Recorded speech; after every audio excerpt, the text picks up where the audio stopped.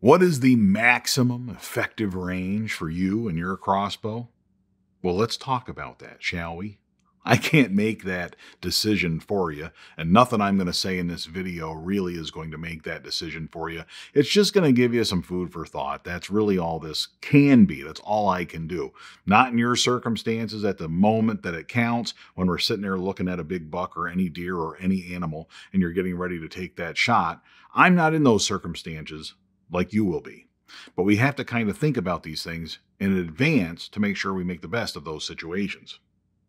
You old-time friends of Bunjie know that I have been hunting with an older, slower crossbow for more than a decade. Dozens of deer have fallen to the original Bunjie DOB. Yeah, it's been a successful crossbow. It's been very good to me, and I have no doubt in my mind that I could continue to hunt with that older, slower crossbow probably for the rest of my life and keep doing what I'm doing and be successful at it. I don't think that there's any doubt about that whatsoever.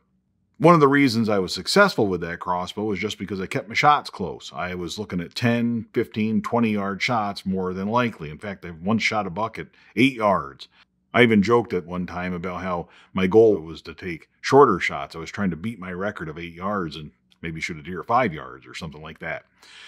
It is a lot of fun to be up close and personal with deer. That is something that I really appreciate and enjoy. The problem is I don't think the deer necessarily appreciate and enjoy that as much as I do. Obviously, the closer the deer is to you, the closer any wild animal is to you, the more likely that wild animal is going to realize that you are there. The more likely it is to figure out your presence than get out of there.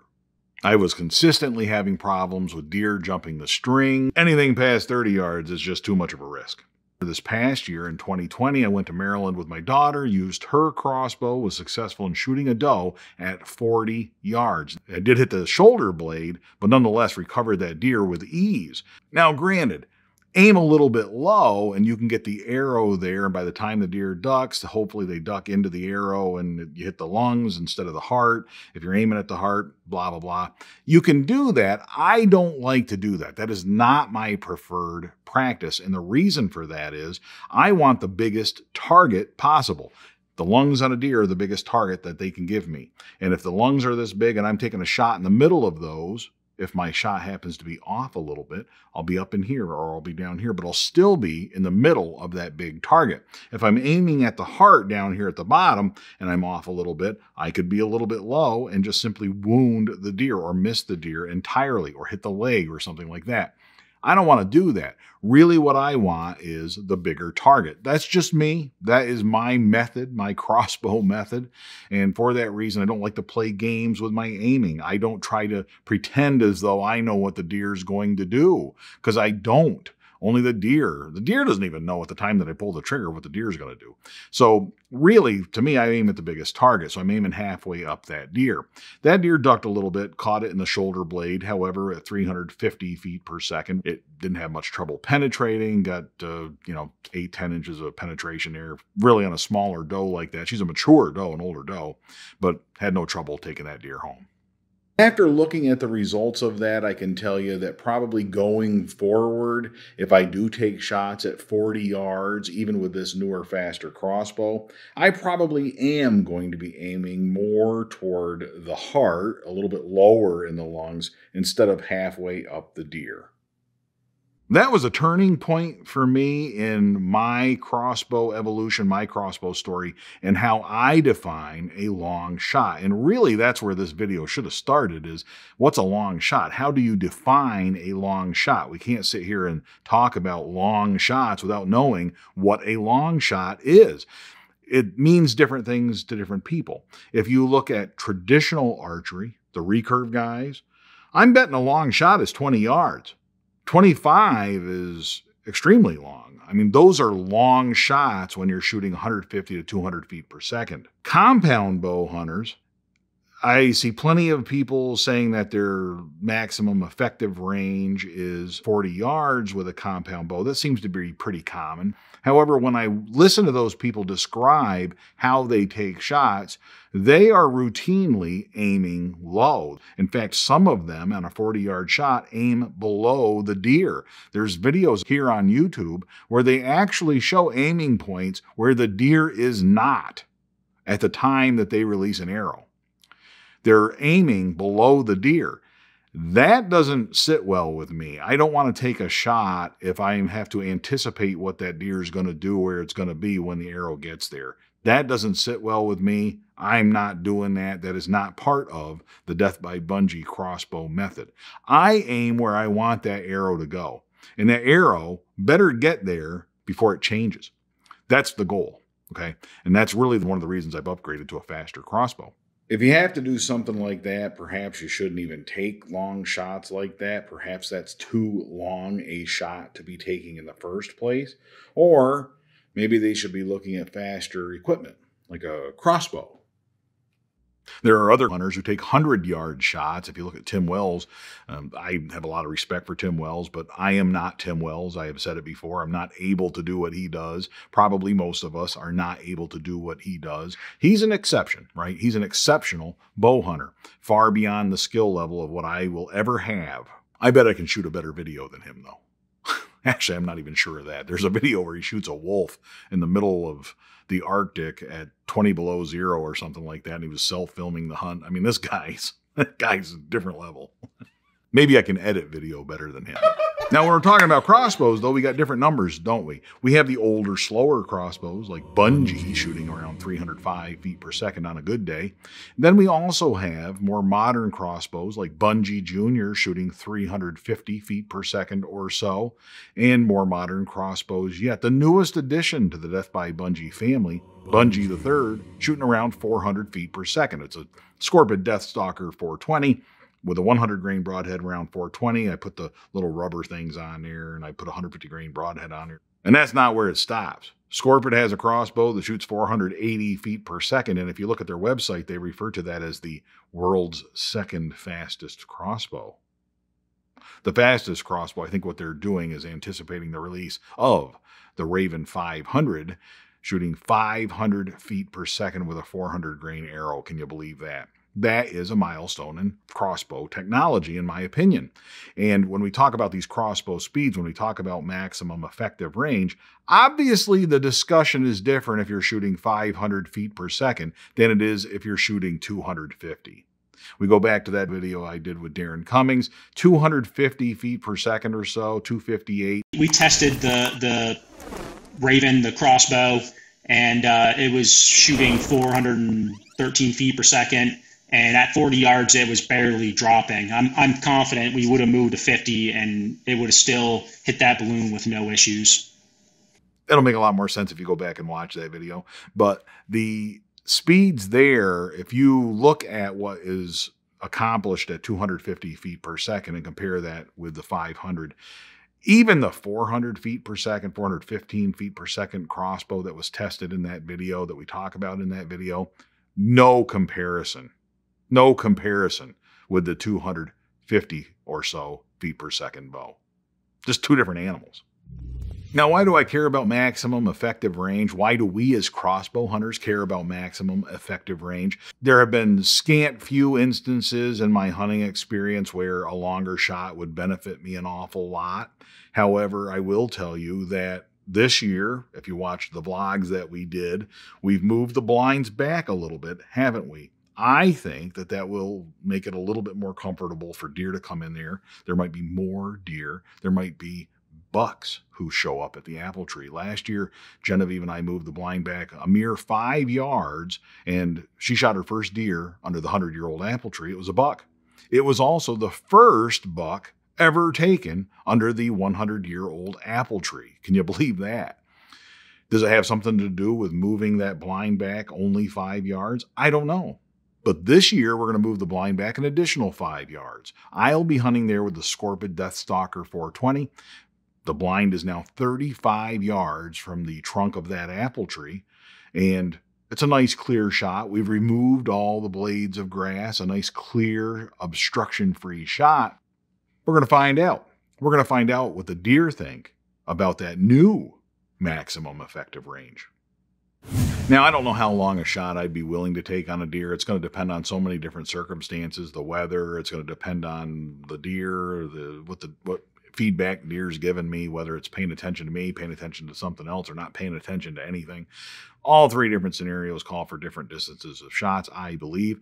Depends on how confident I am with my level of accuracy and how much coffee I had that day and whether I'm jittery or not. Depends on a lot of things now, in all seriousness, doesn't it? It really does. Recently this summer, I did have a chance to break out the Scorpion Deathstalker, the first ever shot taken on an animal with that, successful at 50 yards on a woodchuck. 50 yards. And I got to tell you, the broadhead went exactly where I asked it to go. It went exactly where I wanted it to go. It was a perfect shot. That same shot would have killed a deer that was not alert. Now, you're thinking, well, woodchucks don't move out of the way. Woodchucks don't duck the string the way that deer do. And maybe there's some truth to that. I mean, they're smaller animals. They're sitting right on the ground. However, Genevieve had taken a shot just before that, only days earlier, jumped the string at 40 yards.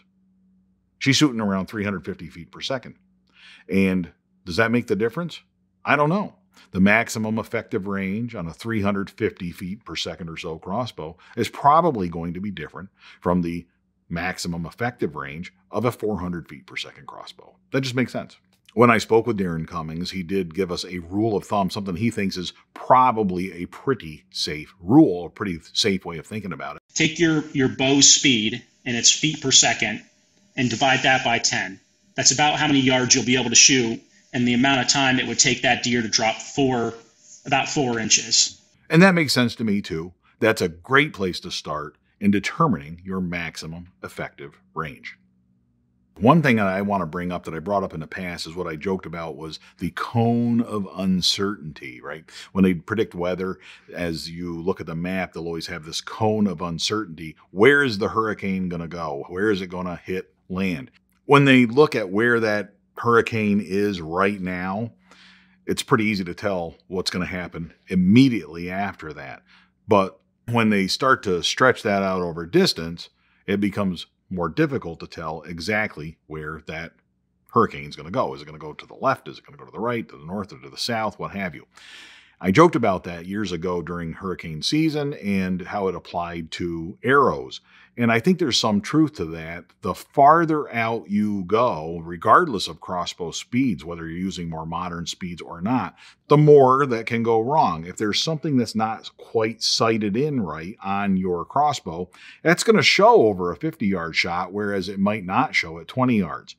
One thing that I learned with the original Bunjie was that shooting at 50 yards made shooting at 20 yards a lot easier. I got pretty comfortable shooting at 50 yards, but there is still a lot that can go wrong over that 50 yards. If you're in a different area where you haven't prepped it for your hunting scenario, you don't know if there's branches in the way or grass in the way. The older I get, the less my eyes can distinguish all of that grass.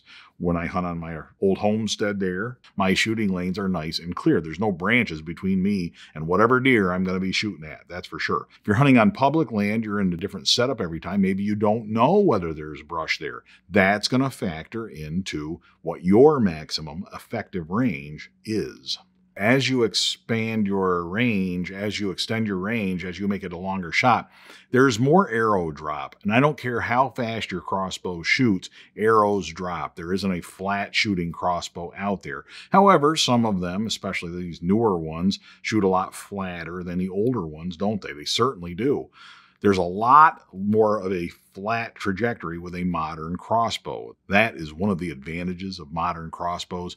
We're shooting rockets, not rainbows. This is a good spot to point out an answer to a question I get all the time. A lot of people ask, at these longer distances, is there still enough energy, still enough momentum to kill an animal anyway? The answer to that with most modern crossbows is yes. At any reasonable distance, there's plenty of momentum left over. These crossbows are shooting with way more energy than older forms of archery equipment. Comes back to knowing your equipment. There is no substitute for spending some time with that equipment and becoming very familiar with it. Run those tests and run those numbers yourself and see how you make out. Now you might be wondering, man, if I stretch my shots out long enough and take a long enough shot, maybe the deer won't react to it. Maybe the deer won't even hear the bow go off. I did have a chance to talk to Darren Cummings about exactly that question. In terms of how far would you have to shoot before the volume, how loud it is, isn't something that's going to scare the deer? I mean, it probably comes down to the time of the year, how pressured the deer are, but let's just say what's the distance, and especially like with a crossbow, they're pretty loud. I think you're getting out to a distance where it would be so difficult just to make that shot on an animal that could move, it could take a next step. And that travel time, a lot of people don't realize how much travel time there is when an arrow or a bolt is flying. Actually, just as a kind of a sidebar and something else that your viewers might want to hear. So I just did some simple calculations of a deer moving at about 2 miles per hour, which is a pretty normal walking pace. And if that deer was at 30 yards and you shot to hit, kind of perfect dead center where you would normally aim, by the time that arrow gets there, the distance it would have traveled would be about 6 to 8 inches, which means you'd be punching the liver or the guts. I cannot tell you what your maximum effective range is. In the older video, I tried to tell everybody, look, 30 yards is the farthest you could shoot. If you limit your shots to 30 yards, you will be happy with the results. There's no question about that. There is no question that shorter is better, really. If you can make a 20-yard shot and set up a 20-yard shot, the likelihood of success is much greater than a 30-yard shot. I don't care what equipment it is. The farther out you go, certainly the risks increase. They certainly do. However, with a more modern crossbow, more modern equipment, I don't think those risks increase as much as they used to. What's my maximum effective range? Don't walk away from this video thinking that my maximum effective range, the Death by Bunjie is now a 100-yard shot crossbow channel on YouTube. That's not what this is. Not at all. 70-yard shots? No. Nothing of the sort. In fact, if you've been watching Death by Bunjie, you know that Bunjie the Third is using the Excalibur scope that I took off the OB. That scope only goes out to 60 yards. And I really like that scope. I really do. One of the reasons I like that scope is it's got really good low light performance. It's also illuminated. But the big thing I like about that is I get older, I don't wear glasses or anything, but I can see really well in that scope because it lets in more light. That's helpful for me even during the day. But when you have those reticles set up in only 60 yards, there's only a handful of reticles in there, it's a lot easier for me to use a scope like that than it is one like the scopes on the Raven where there's like 11 reticles. That scope, I couldn't even tell 20 from 30 in that scope, and I really was uncomfortable shooting it. I would get used to that. I understand it. I'm not knocking those scopes, but they're just not for me. I really do like this scope, and I'm going to, for the time being at least, continue to use it. The reticles only go out to 60 yards. My backyard only goes out to 60 yards, so I don't see me taking shots longer than 60 yards. The 50-yard shot on a woodchuck handled with no problem. Can I say that that's my maximum effective range now? Well, it kind of is because I killed a woodchuck at 50 yards, so it was effective. That's about as maximum effective as you can be, is killing the woodchuck at 50 yards. I really don't see me doing that on a deer, and I'm not setting up my shots in advance. That hasn't changed. That part of my crossbow strategy, my method has not changed in that I'm still setting up shots that are shorter than that. Realistic shots. So really, shorter shots are still better. It's just that shorter means one thing to me and might mean something different to someone else. I hope you, as a friend of Bunjie, only take good shots. Until next time, all hail Bunjie!